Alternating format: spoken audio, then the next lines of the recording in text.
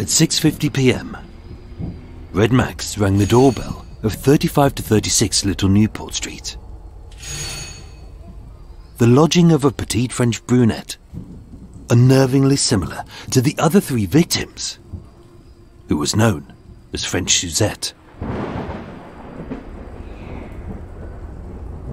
He didn't wear a disguise or bring a weapon, as Max's power was his stranglehold on Soho.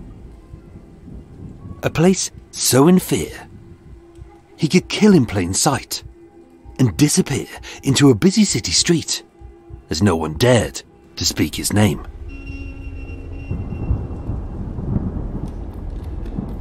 Unlocked by the prostitute's terrified maid, as with Fifi, Marie and Leia, the street door led up a tight stair as his heavy boots thudded up to this soon-to-be crime scene of another killing.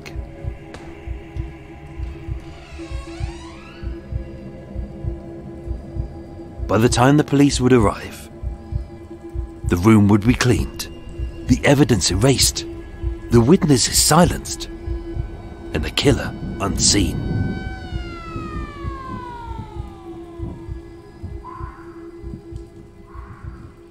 Many have speculated that the Soho Strangler wasn't the work of a sadistic serial killer or a series of copycat killings, but a white slaver sending a message to his pimps, girls and ponces. And now, just a few streets south of the murders of Fifi, Marie and Leia, a rival crime boss was dead.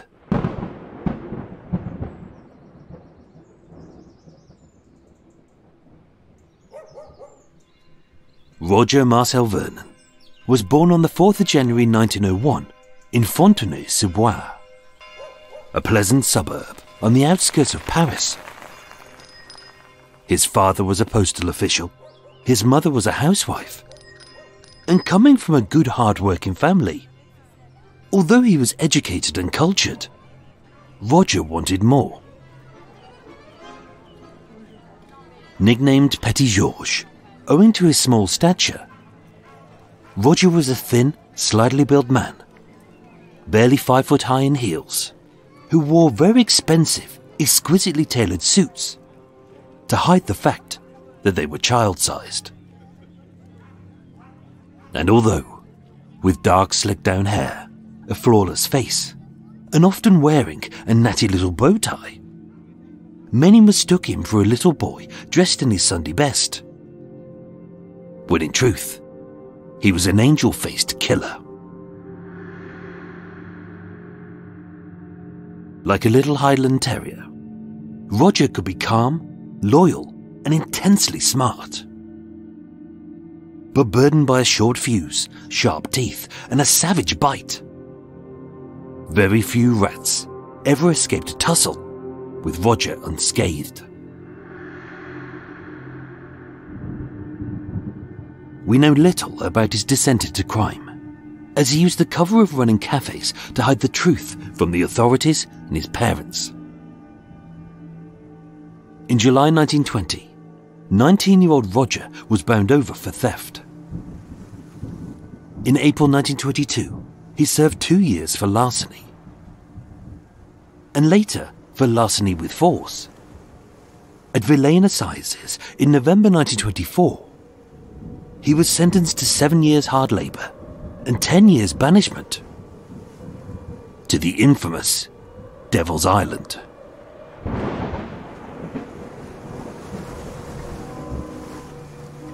Harsher than any sentence and harder than any prison, Devil's Island was one of the most brutal penal colonies in the world. Opened in 1852, Devil's Island was an uninhabited and isolated strip of land, 10 miles off the French Guianan coast of South America. Surrounded on all sides by swirling seas, owing to the heat, the disease, and the brutality of the warders, it was nicknamed the Dry Guillotine. As 40% of the prisoners didn't survive their first year, and 75% would die before their sentence was even complete. To endure such brutality requires strength and patience. And although Roger was half the weight and size of most prisoners, he lasted 3 years in near solitary confinement before he finally broke. Few prisoners have ever escaped Devil's Island, but one was Roger Vernon.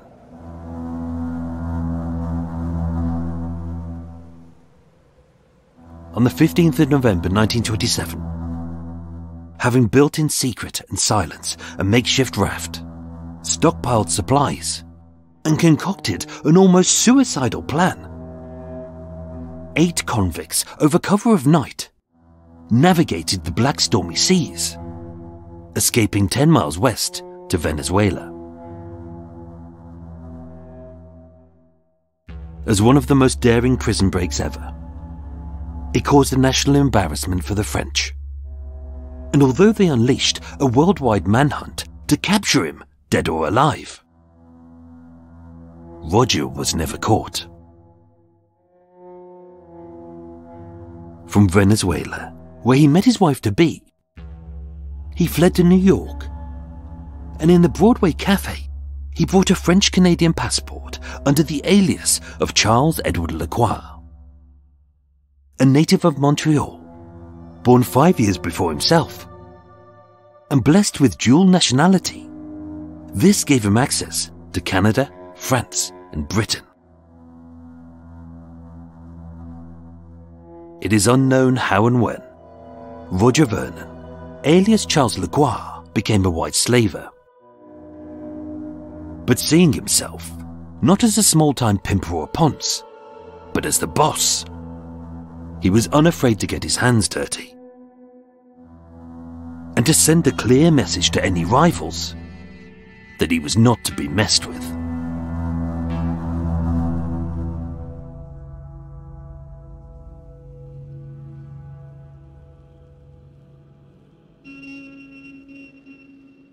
On Monday the 30th of June 1930, Henri Bouclier, a 60-year-old Belgian known as Old Martigues, the slang name for the French coastal town of Marseille, left his wealthy apartment on Dorches Street West in downtown Montreal and the epicenter of the red light district.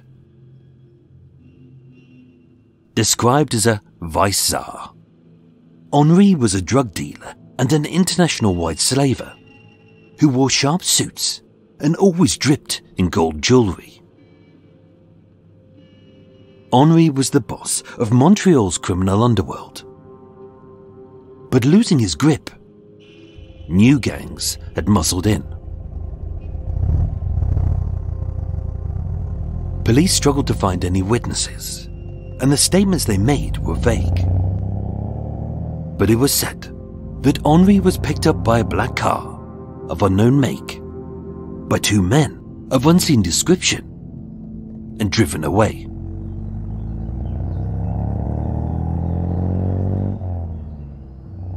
Missing for 3 days, on the afternoon of the 2nd of July, in a remote disused industrial site called Lavelle-sur-le-Lac, an 11-year-old boy found his bloated, bullet-riddled body just a few yards from a barely used road.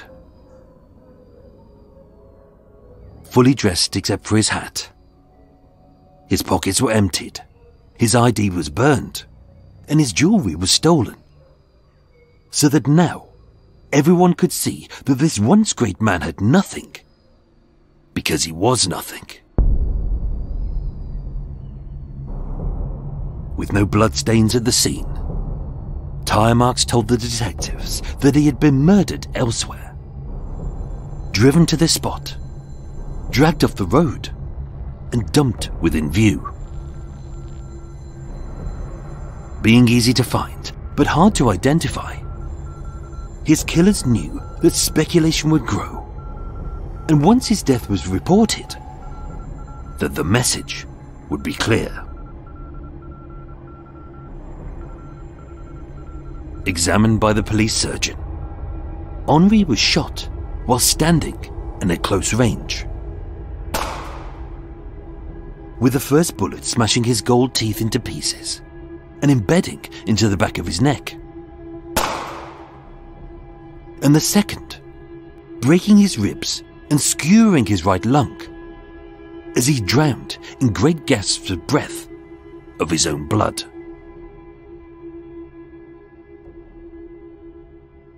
Police interrogated their prime suspects, Roger Vernon and Rafa, a fellow escapee from Devil's Island, for 8 hours about the murder of Montreal's vice czar. But with no evidence, they were released. With Henri dead, Roger assumed control of parts of his criminal empire. And even today, the murder of Henri Bouclier remains unsolved.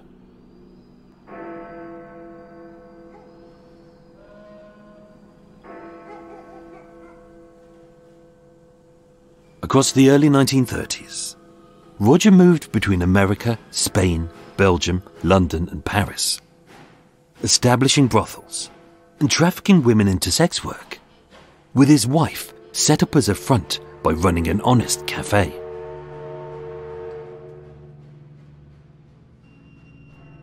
The white slave trade was big business.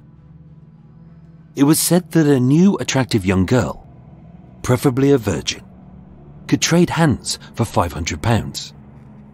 That's £31,000 today. And having added her travel fees, her rent, her clothes, and a sham marriage, each girl would be imprisoned by a pimp's debt. And living in a code of silence, with nothing written as paper leaves a trail. Each of these contracts would be etched in fear, bruises, and blood. By the mid-1930s, Scotland Yard still struggled to smash this Soho vice ring and to prove who the boss of each rival syndicate really was. But often, this person was so invisible, it was almost as if he didn't exist.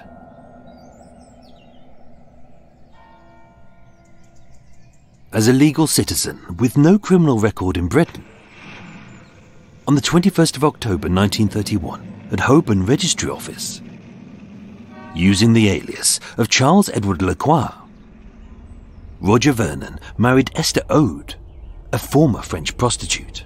And using the cover that he was a car dealer, with modest lodgings on Grafton Street, he blended in.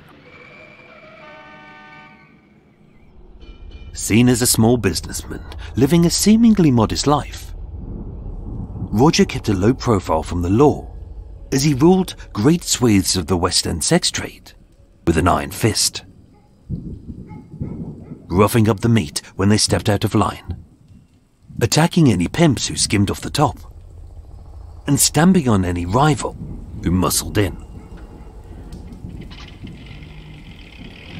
In 1933, Roger moved his mistress, a petite French prostitute with rosebud lips and a brunette bob, known as French Suzette, into a 2-floor lodging at 35 to 36 Little Newport Street, just south of Soho,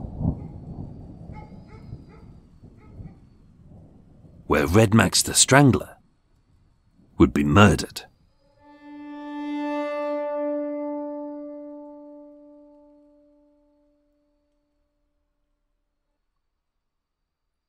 Fear pervades every element of the white slave trade, from prostitutes to pimps, kingpins to ponces, and even those ordinary people who perform simple tasks to aid their daily life. Marcel Gabriel Aubin, maid to French Suzette, would state, Roger had lent a man called Emile Allard £25 to furnish a prostitute's flat and had not paid it back. He did not like this man. He was a big bully who was known to threaten women and to make those he disliked repay by violent means. 2 days prior, Red Max paid Suzanne a visit at the flat, while Roger was away on business in France. Scaring Suzanne and mocking Roger. What was said by Max was unrecorded, but Roger was said to be fuming. On Wednesday the 22nd of January, one day before, a letter was sent to Red Max. It read, "Will you call at the flat tomorrow between 6:30 p.m. and 7, as I have a letter to hand to you personally." It was signed, Suzanne.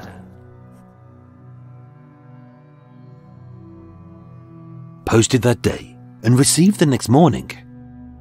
The trap was set. But what was the motive?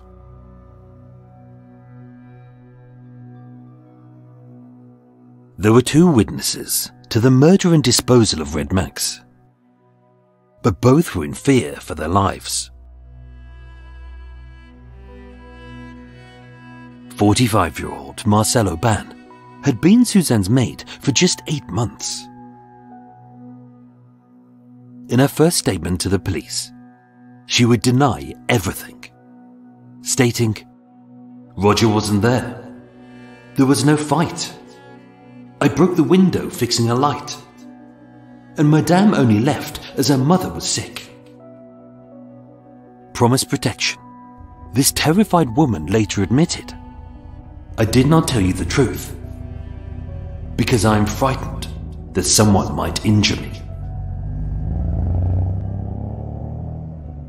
The second witness was Pierre Alexander, a driver and garage owner of 21 Sutton Street in Soho, who was also an associate of Roger Vernon, a known ponce who the police suspected was a flat farmer with links to white slavery, and who was also the landlord of 35 to 36 Little Newport Street, where the murder took place. In his first statement, he too denied it all, stating, "I don't know Suzanne. I have seen her with a small Frenchman, but I don't know his name. I have not seen Red Max in months, and I was not at the flat that night." He would later admit, "I did not tell the truth as I was afraid. I helped him through fear, and because he said that I had to." But that's the power of fear. It can make witnesses silent, and even murders seem like suicides.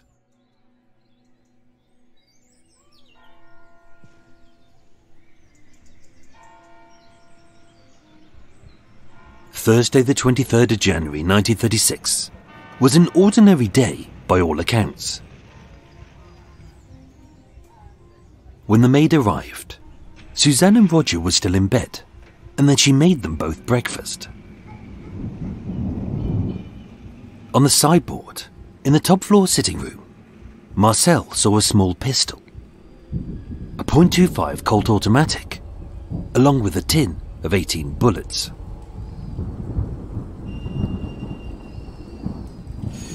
At 6:50 p.m, having rang the doorbell, Marcel nervously showed Max up the stairs.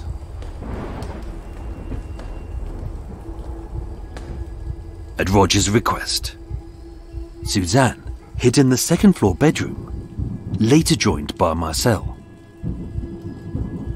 And in the third-floor sitting room, instead of meeting Suzanne as he thought, Red Max met Roger Vernon, who was still seething.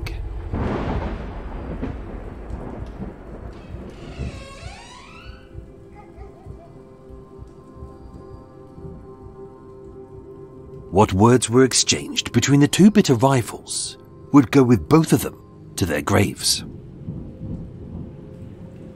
Whether a debt was repaid or insults were spat is unknown. As with the radio at a volume that was too loud to be pleasant, it could be said that this was premeditation, as was the loaded pistol in Roger's pocket. As a tiny man with a childlike frame, although quick-tempered and dangerous, Roger was no match for Red Max.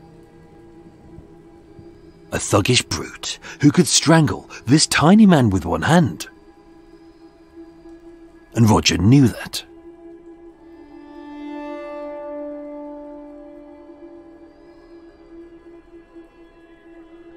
Marcel recalled, "Soon after he went up, I heard quarrelling, footsteps back and forth, and while high words were being spoken, then I heard some shots.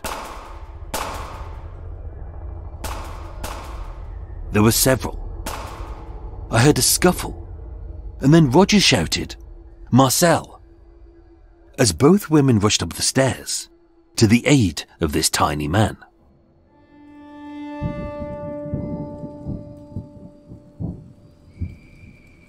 Max had me by the throat, Roger would claim. He was trying to strangle me. Only with no bruises to his neck. All he had was a cut to his lip, as this lump of a man stumbled about, bleeding profusely. 5 shots were fired in total. The first penetrated both sides of his right hand as he tried to defend his face. The second and third ripped into his stomach, with both bullets buried in his right leg and back. A fourth fired from the side, burst through his hip and his right kidney, and shot from behind as he stumbled. A fifth skewered his right shoulder and breaking 3 ribs as he slowly drowned in his own blood.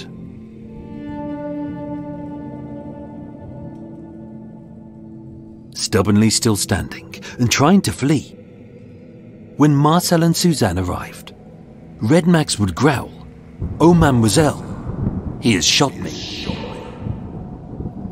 as the cruel white slaver whined about his own impending demise.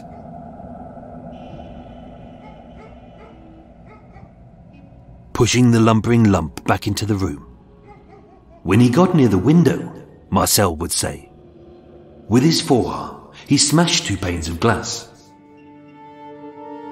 And although she would state, Suzanne and I pulled him away from the window, several witnesses did refuse to speak or talk to the police. But many more, who had no links to drugs, crime or white slavery, openly spoke of the shots they heard and the falling glass. Their statements would prove pivotal. But oddly, not a single person had called the police.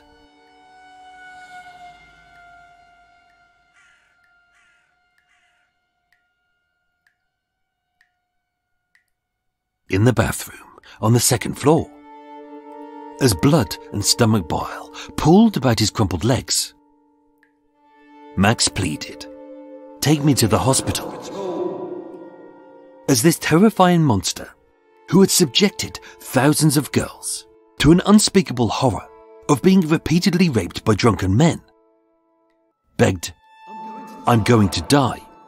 Give me some water."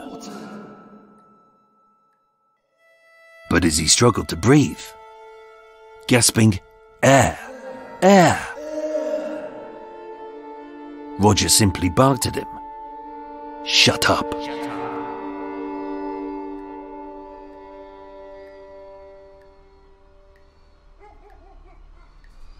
With bullet wounds to his stomach and kidney, the pain would have been agonizing as it took him half an hour to die. As slowly, this once feared crime boss bled dry, slumped at the base of a toilet.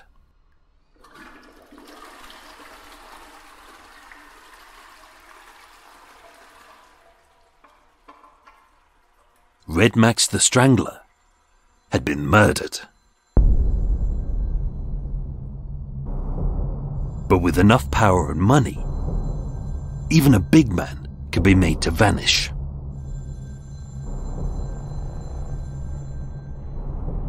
Pierre, it's Roger. Come round at once. Bring a car.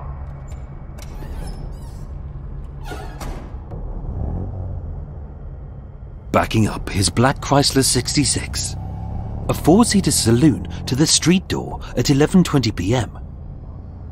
Pierre saw the body and went white, both in shock and fear. With the street still trickling with curious faces, but no police, they waited until 3:30 a.m. when the club had shut and the street lamps had gone out, plunging the whole area into darkness. Throughout the night, Suzanne and I washed away the bloodstains, Marcel would later confess. They washed the walls, scrubbed the carpets, and erased any trace of Max from every surface. When Roger came in, he said, "There's a spot there and there." He wasn't happy until every spot of blood had gone. Into the fire, everything Max had on him when he died was burnt. His letters, his ID, his passport, his tie, his collar, and even his trilby hat. His money was taken, and his jewellery was stripped, so that when found, everyone would see that this once great man had nothing, because he was nothing. The window was repaired, the curtains were burned, the pistol was dumped, and the spent cartridges were slung down a drain. Even a passing policeman would be none the wiser. At 4 a.m, with a foggy frost having descended onto this cobblestone street, amidst the gloom, a 16-stone lump wrapped in a brown blanket was dragged down the stairs and bundled into the back of Pierre's car. Ordered by Roger to go to the country, this makeshift hearse headed 25 miles north to St. Albans. Sneaking down unlit lanes through impenetrable fog, Pierre later said, "After wandering a while, we went down a little turning and Roger said, 'Here is a good place.' Pulling up quietly and dragging the body by its feet across the hard frosty grass, so his once fine suit was ragged and torn like a penniless pauper. Like rubbish, he was dumped between a hedge, on a barely used road, in an isolated spot. It wasn't hidden, but that was the point. Roger wanted the body to be found, bereft of life and stripped of wealth. As the speculation grew, once Red Mac's death was reported, the message would be clear. Just as it was with Henri Bouclier.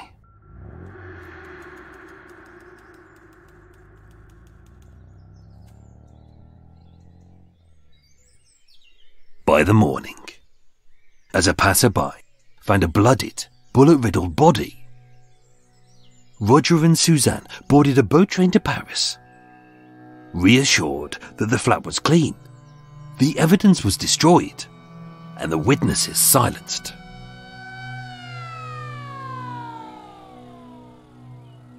The murder of Red Max could easily have gone unsolved, as many other murders had. But as much as a kingpin has the power to make a mere minion too terrified to talk, and erase them if they do, there is nothing more intimidating than a police detective who can arrest you, deport you, and convict you. With the body identified later that day as Maya Cassell alias Red Max, although the press made spurious claims over the dead man's identity based on hearsay, the police investigated the crime using the most logical methods known. An autopsy confirmed his fingerprints, With no criminal record, they liaised with the French police. In his list of known associates was Roger Vernon, who was missing, as was his mistress, a convicted prostitute known as French Suzette, who lived at 35 to 36 Little Newport Street. When questioned, local witnesses spoke of shouting, glass smashing, and gunshots. Inside, although the flat was spotless, fingerprints were found, as well as a few tiny blood spots. A witness at the King's Head pub next door had seen and heard Red Max struggling to breathe in the bathroom. And speaking to the neighbours, they were able to trace two terrified witnesses who demanded protection to speak. On Saturday the 1st of February, just 9 days later, at a hotel in Port Saint-Denis in Paris, the Sûreté would charge Charles Lacroix and Marguerite Ferrero, alias Roger Vernon and Suzanne Bertrand, with willful murder.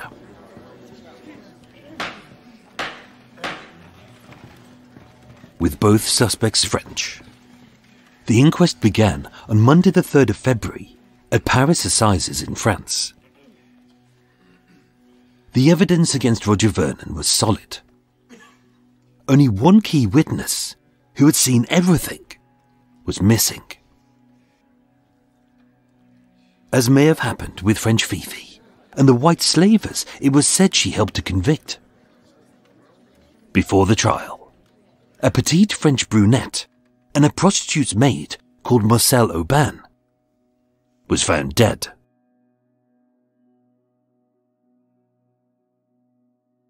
Investigated thoroughly, an autopsy would confirm it wasn't a murder or a suicide, but that this healthy 45-year-old woman had succumbed to a mysterious illness.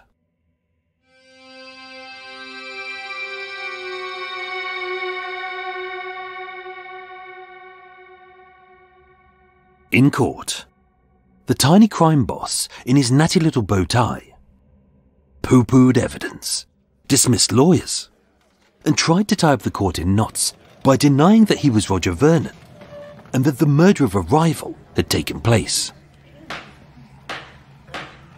Turning against his mistress and hanging her out to dry, as he shouted, "Liar!"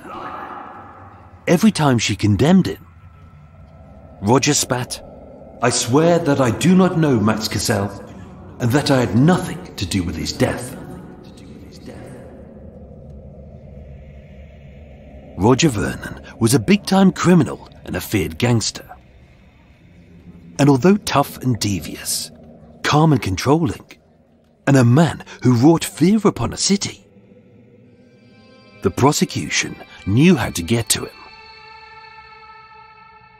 Not evidence, not a new witness, but his beloved 74-year-old father, who scolded his son like this little boy truly was, shouting, "You unhappy boy, you grind our name into the mud. You must tell the truth." And with that, Roger Vernon, the international drug dealer and infamous white slaver, who ruled large swathes of Soho sex trade, fell to his knees and sobbed.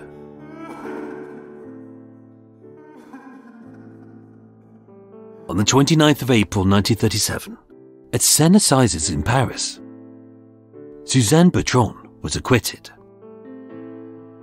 Pierre Alexander gave his damning evidence and then fled the country fearing his own life.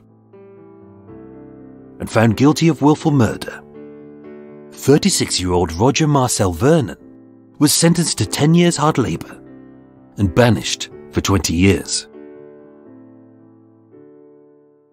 It could be said that Roger Vernon was a likely suspect to be the Soho Strangler. But he was never suspected, as before the brutal murders of Marie Cotton and Dutch Leia, he was already in prison. With 3 women dead, the killing stopped, the panic over, and the press having ceased writing silly stories about a serial strangler in Soho, slaying similar-looking women with links to the sex trade. With their focus on the looming war in Europe, the excitement had died down, and the case was forgotten.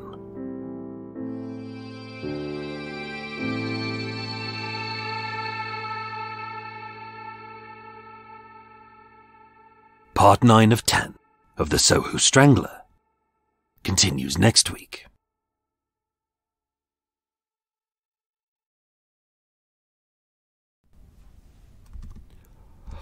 Christ! Oh, that's going to be a long episode. Bloody hell. But hope you're enjoying it. Oh, cripes. Lordy, lordy, up on high. It's pissing down outside. I was slightly racing to get that done because it's pissing down. I'm going to take your little hat off. There you go. Hope that's better.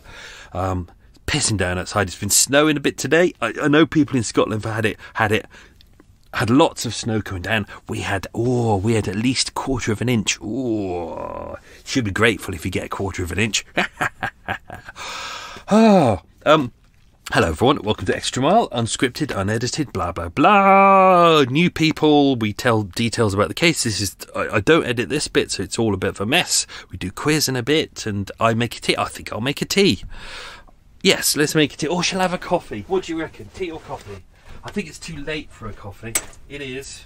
I haven't got my watch on, so I don't know. Let's pop the... I'll have a tea. I'll have a tea. Oh, my leg's gone to sleep. I was sitting on my leg and it's gone to sleep. Oh, what's going on? Let's put that there. What's going on in the world? Lots of stuff. I've managed to, my water filter broke on my boat, so luckily I'm near a water point, so I'm filling up from the water point, but I can't switch on my taps at the moment, which is a pain in the arse. I went out with my sheared off water filter. I took it around all the chandleries, and it was discontinued about 15 years ago. So I had to buy a new one, and I don't know whether it will fit. It's the curse of living on a boat. Nothing is standard. Like with cars, there's you'll notice with cars, they all kind of look about the same size. Even small cars look quite big now. It's because there's only 5 types of chassis in the world. There's pretty much all made by the same company. With boats, people make their own shit. So it's like when you got fittings, I took my fitting out. This is boring. I took my fitting out, my filter pipe fitting to B&Q, and I showed it to them, and they look disgusted. They were like, "What the F is that?" They didn't know what it was, and they refused to acknowledge me. So there we go. I'm going to put my hat on because it's bloody cold out. What else is going on? Have had the fire on the last couple of nights. It's been very nice and toasty. Looking forward to the fire not being on anymore.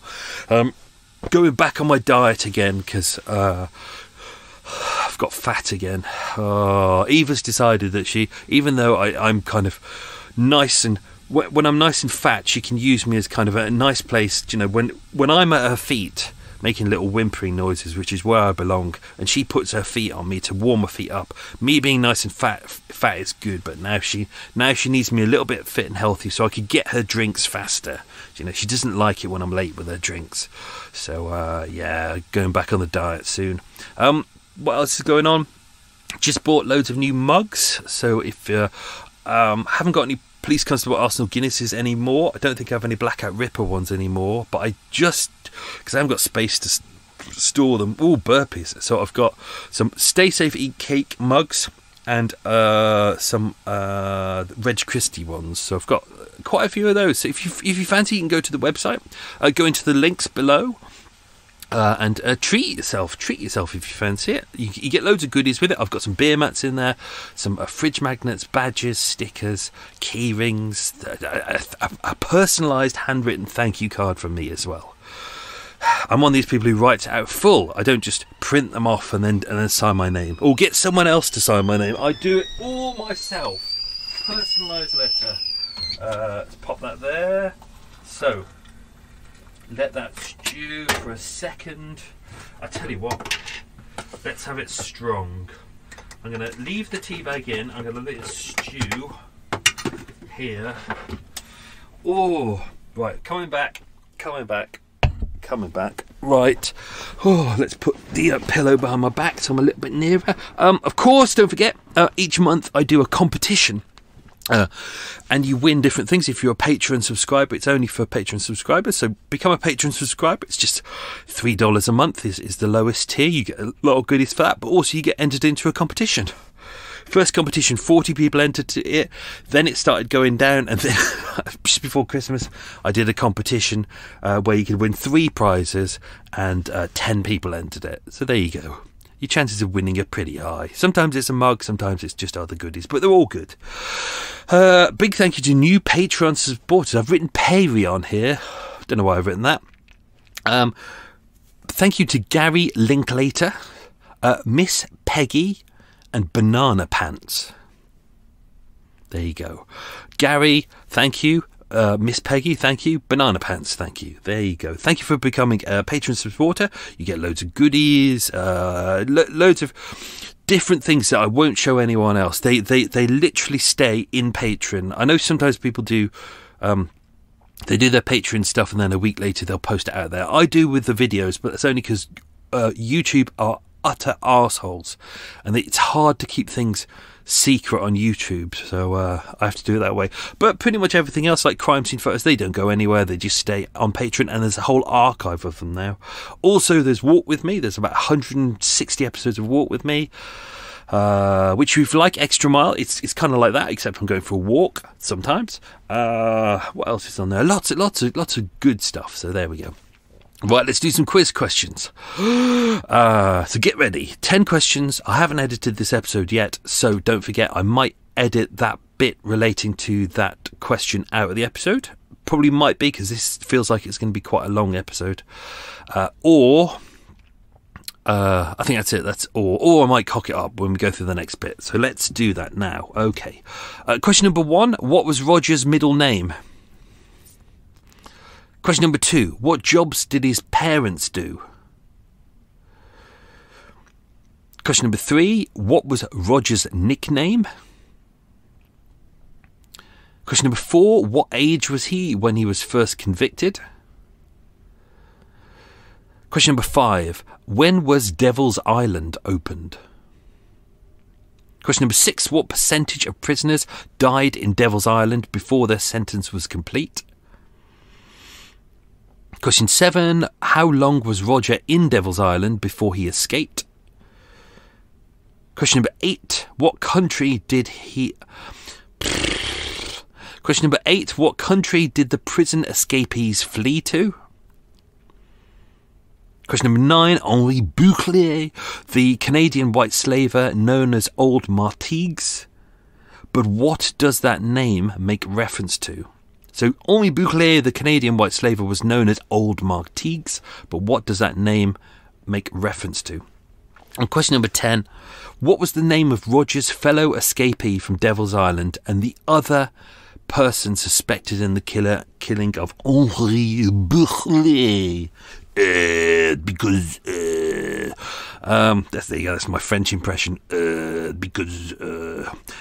So very much what I wanted to get across with this episode is this is all about fear. This is an episode about fear and intimidation, and how if you have money and power you can make things disappear. So was the Soho Strangler a crime boss? That's the kind of whole idea with last week's episode and this week's episode. So but I thought in this bit we'll try and dive into some more details as I was writing it, because there's a lot to pack into this episode. This could have been a 2-parter, but because it hasn't really got enough to fill out 2 episodes, I put it all in 1 episode. But you know, there's a lot to cover. I really went into full details into the kind of the murder of Red Max, so we'll dive into some extra stuff about that. As you can see a lot about the relationship between Suzanne and Roger here, that he's coming back and forth between Paris and Brussels and London all the time. He's travelling around a lot. He doesn't seem to have a place to settle except here. At this point, I think he's separated from his wife. They seem to have gone their separate ways after a short marriage. They're both in bed. The maid makes some breakfast. Suzanne goes out and picks up some men, which is kind of her thing, even though she's the mistress of the crime crime boss, she's still working as a prostitute. So it kind of begs the question about their relationship, how kind of close it is, whether he's just kind of using her, we don't know. We definitely know that he had the Colt automatic pistol with him. It was shown to the maid just before. He'd actually got it in the flat. I think it was about 10 days before. So there's a lot of premeditation here that's going on. Mac, they'd obviously sent the letter to Red Max, signed by Suzanne. It was actually the maid who wrote it, because I don't think Suzanne could write in English, but the maid could.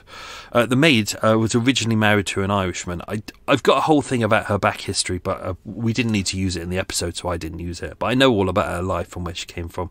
So she wrote it, signed it from Suzanne, sent it to Red Max to his P.O. box. He picked it up that day, expecting to come over and see Suzanne, alias French Suzette, but clearly when he came through the door and went upstairs, Suzanne was in the bedroom, and Red Max then saw Roger Vernon and clearly wasn't expecting him, but Roger Vernon had the radio on and the music was up high.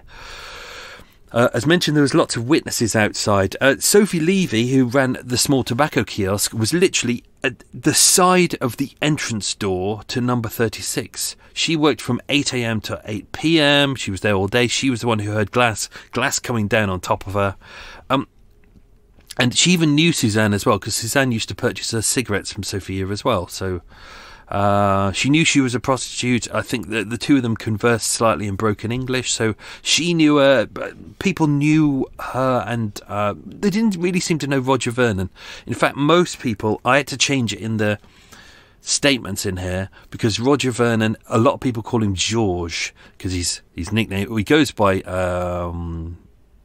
his alias. I can't remember if his alias is a quiz question, so we'll ignore that. But a lot of people called him Georges. His nickname was Petit Georges, of course.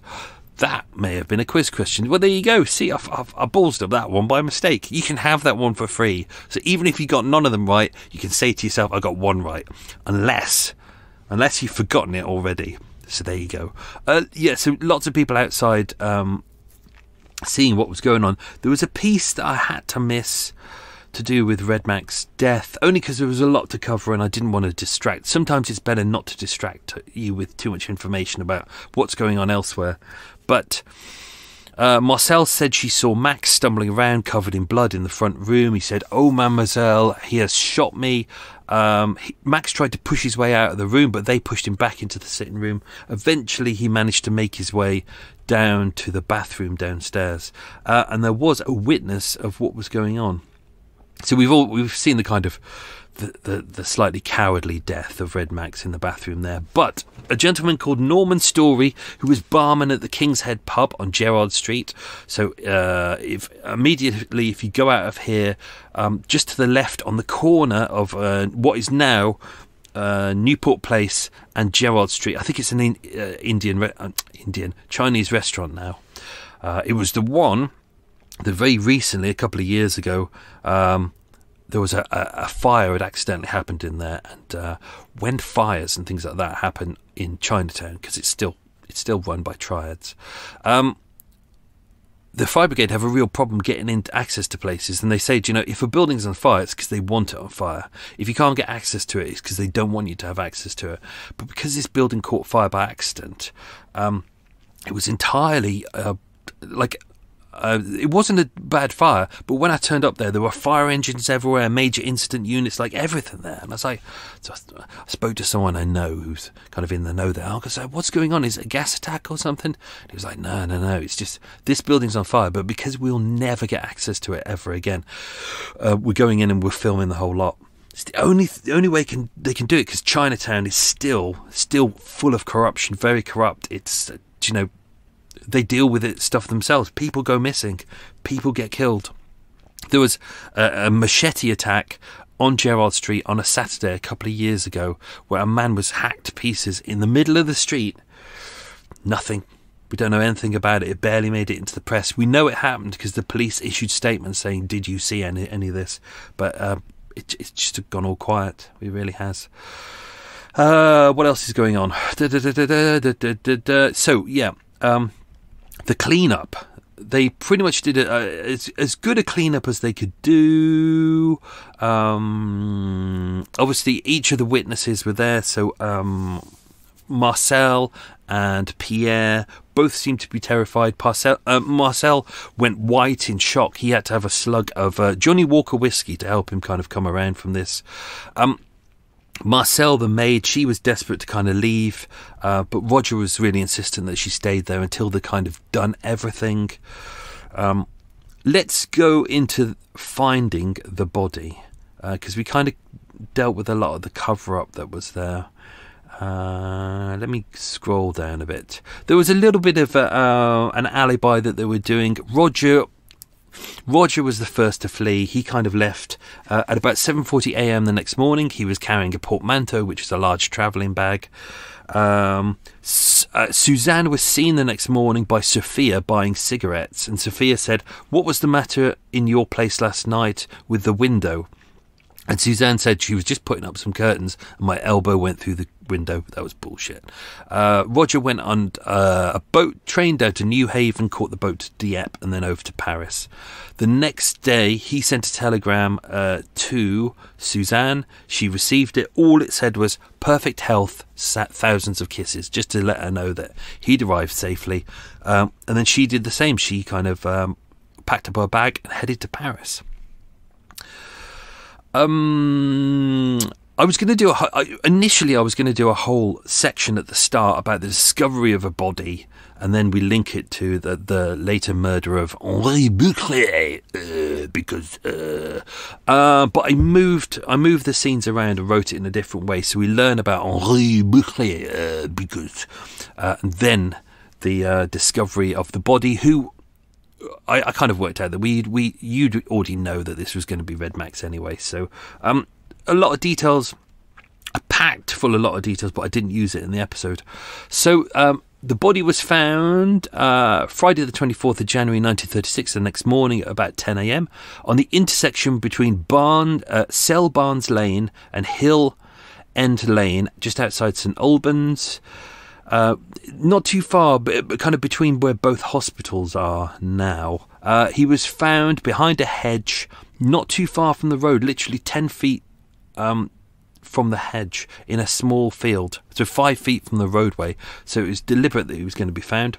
Henry Sayer, who was a carpenter employed by Selbarns Colony Cottage as part of the hospital, he was walking by.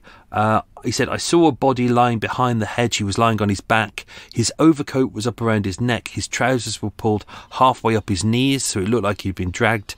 And the ground was hard and frosty." So it was burps. So hence there was no footmarks. He went straight to the hospital, which has long since been demolished, informed them, and they called the police. So Cyril Millman, who was the deputy medical superintendent at Selbarns Colony, went over to visit the body. He said his extremities were cold, but his abdomen was not yet. Death was not due to natural causes. The position of the body was consistent with having been placed there after death. His shoes were clean. By that point, the frost had kind of softened a bit, so there was mud kind of around him, but his shoes were spotlessly clean. When I reached the spot the ground surrounded the body, he was not very muddy. It had been a frosty overnight, and there was still ice on the roadside. St Albans police turned up. They inspected. They called out their own doctor as well. They could see that he'd been shot at least 5 times. He got 6 bullet wounds in total. I mentioned those in the episode. Some of the bullets were found inside him. He got 2 loose front teeth, lacerations to his jaw, body and hands, and scars to his face, and blood-stained clothes. Time of death was roughly, they said, 9 to 12 hours prior to discovery. So it was actually about 7 o'clock. So discovery, yeah, about 15 hours. So not too far off. But don't forget, it's a cold night. The temperature's changing. It's hard to kind of...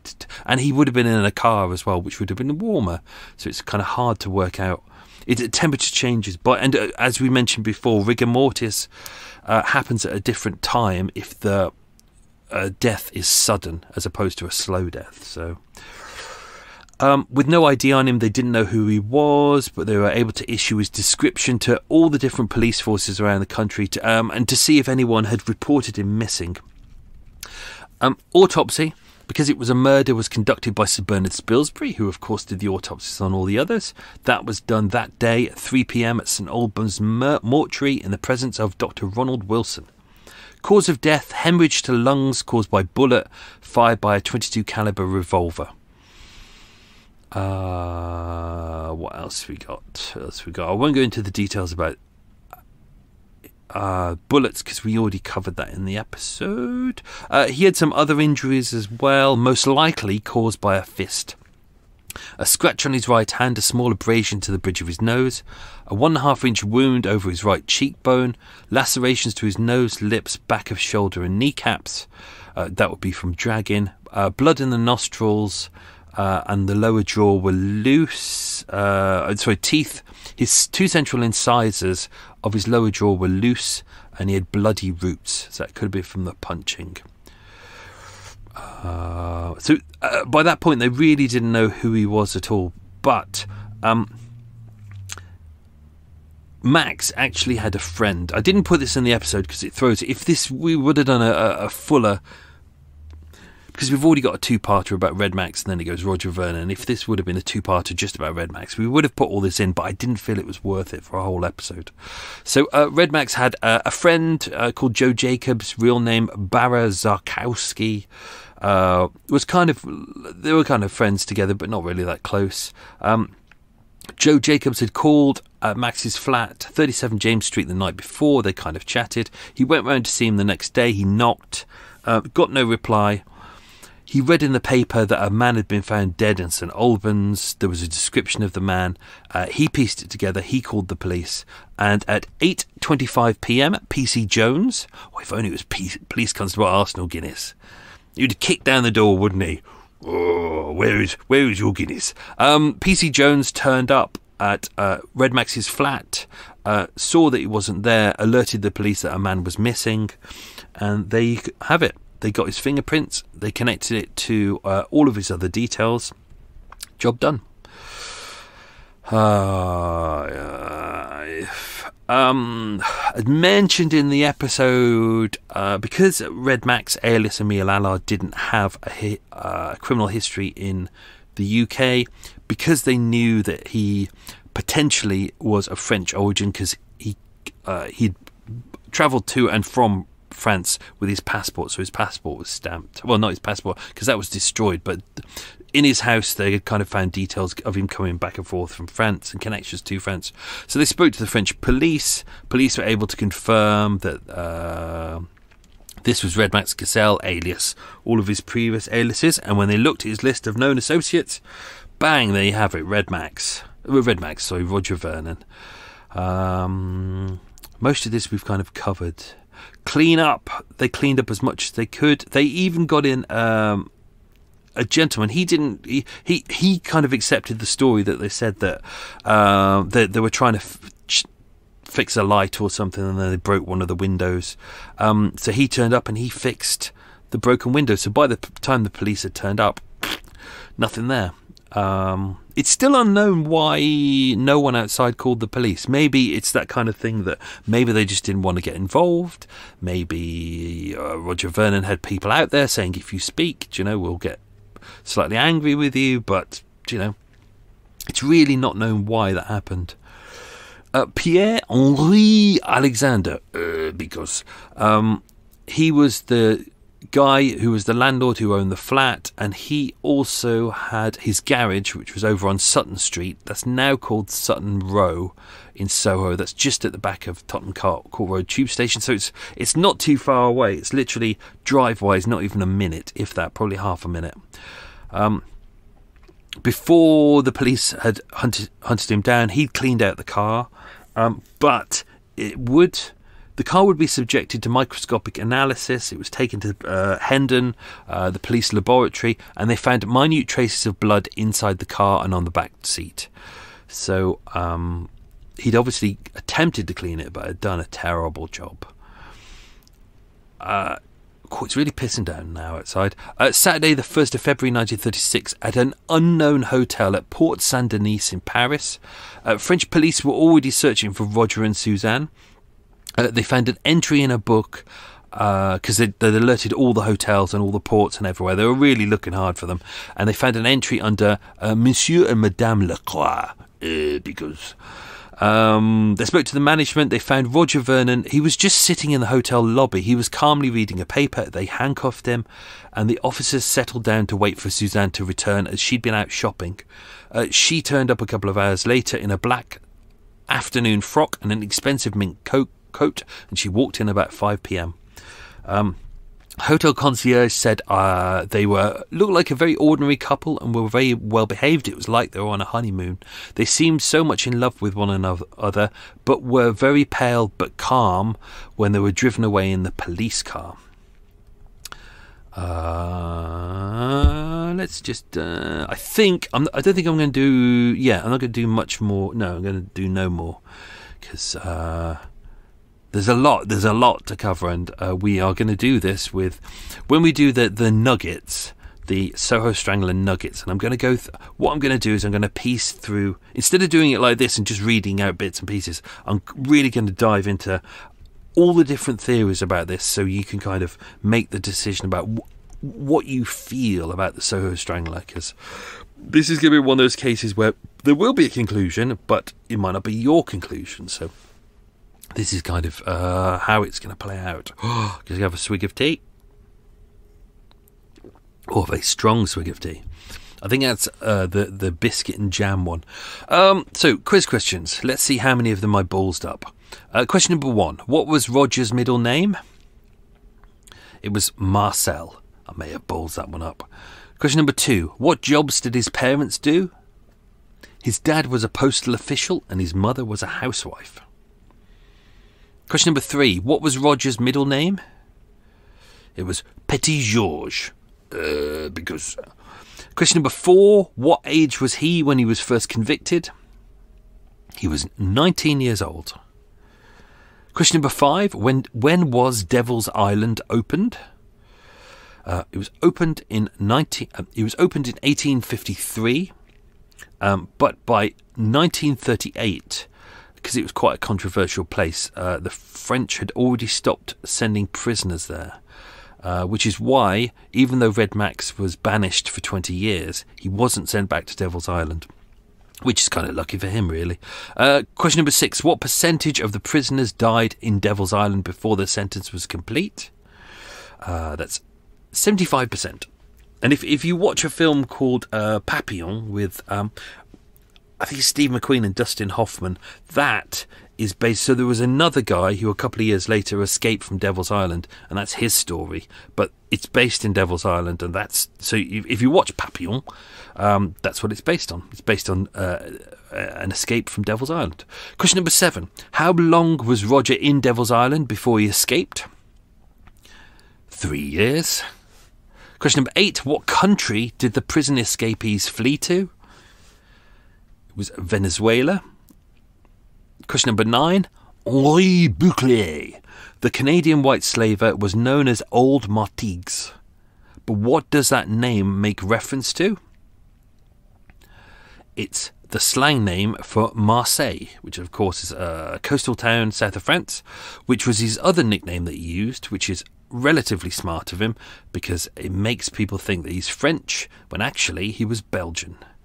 And question number 10. What was the name of Roger's fellow escapee from Devil's Island and the other suspected and the other person suspected of killing Henri Bouclier. It was Rafa. So there we go. That was that. Core lummy. So that's me done. I haven't even got anything to... Oh, I've got some fish sticks. Yeah. I'm going to have some fish sticks. I'm going to go to Starbucks. I'm going to abuse their electricity. I'm going to start editing this. Oh dear. I'm going to start editing this and then come back and finish watching more of Happy Valley. I've just got into Happy Valley. I don't like watching things when people say, oh, you have to watch this. I like to wait till it's died down and then I watch things to see if, because I don't like hype. I think hype is BS. But I like to watch things when the hype has died down and then make the assessment myself. And I have to say, I'm really enjoying it. It's really good. I'm thoroughly gripped. But it's funny watching season 1 with Steve Pemberton, because immediately afterwards I watch Inside Number 9. So every time, only people not in the UK might not get this, but when you watch Steve Pemberton in Happy Valley and then you watch him in Inside Number 9, you keep expecting him in Happy Valley, and obviously prior to that, Psychoville, you keep expecting him to say, I've done a bad murder. I wonder if he actually said that on set at some point. I'm sure he did. Anyway, that's me done. Hope you enjoyed that. That was episode part 8 of the Soho Strangler series. We've got 2 parts left. Core lummy. That's all I have to say on the matter. Have yourself a good week, folks. Stay safe and be good. Thank you for supporting the show. Best wishes. Lots of love. Bye. Bye. Bye. Bye. Bye. Bye. Bye. Bye. Bye. Bye. Bye. Bye. Bye. Bye.